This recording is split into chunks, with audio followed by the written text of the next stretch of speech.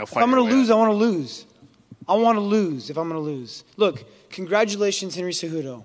Awesome. Great job, man. Awesome. But you did not win. You did not win this fight.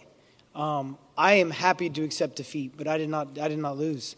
I was more rocked in the first Cody fight than that fight. I got clipped, hardly clipped behind the ear. And then a grown man's going to be shoving you. Of course you're going to be in a scramble.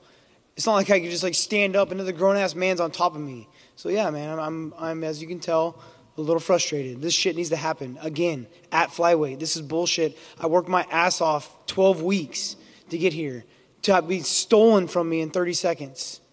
You guys can see the fire. I'll fucking fight tomorrow. Excuse my language.